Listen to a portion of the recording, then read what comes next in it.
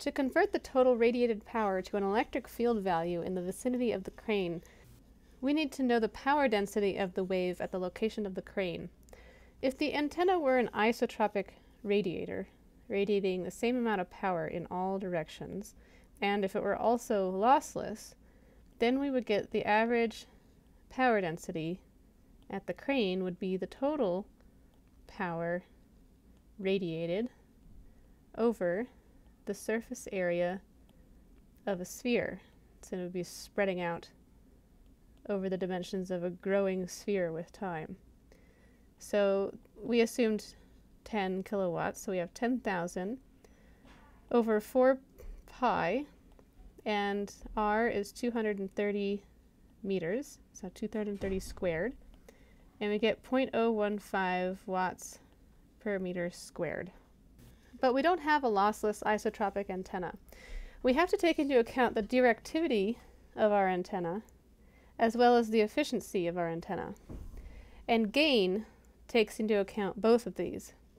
We are given that the gain of an azimuthally symmetric monopole antenna over a ground plane is 5.19 dBi. Since that assumes we have azimuthal symmetry in the radiation pattern, let's increase this by a factor of 2. So this is because more power is directed towards in the direction of the crane. So this is just an approximation. So we're assuming twice as much power is directed towards the construction site compared to the azimuthally symmetric antenna.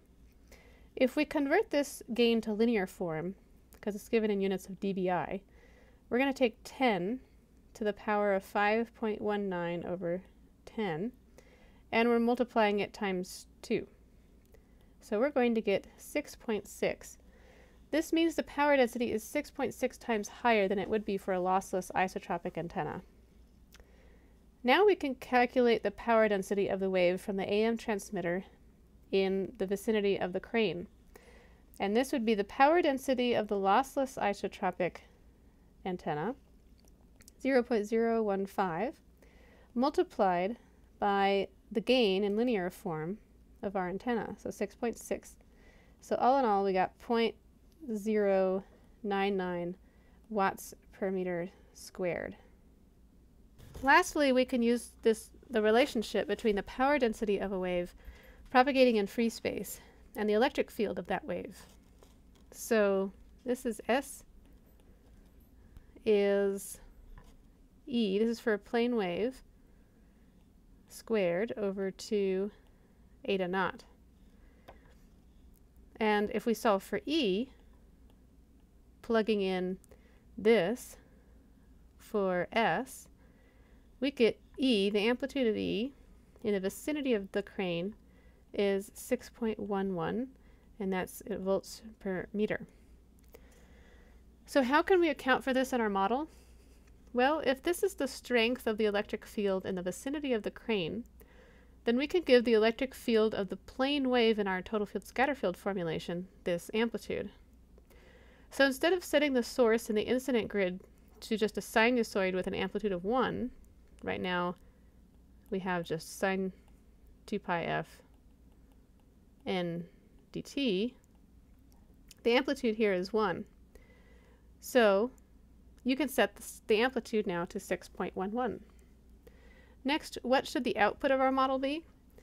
Well, since people experienced electric shocks and the equipment on the truck crane at the construction site became inoperable, it might be a good idea to monitor the current level along the crane, as well as the voltage near the crane. But since our grid resolution is really low, let's just focus on the current flowing near the crane right now. How would you obtain information about the current flowing on the crane from the 3D FDTD simulation?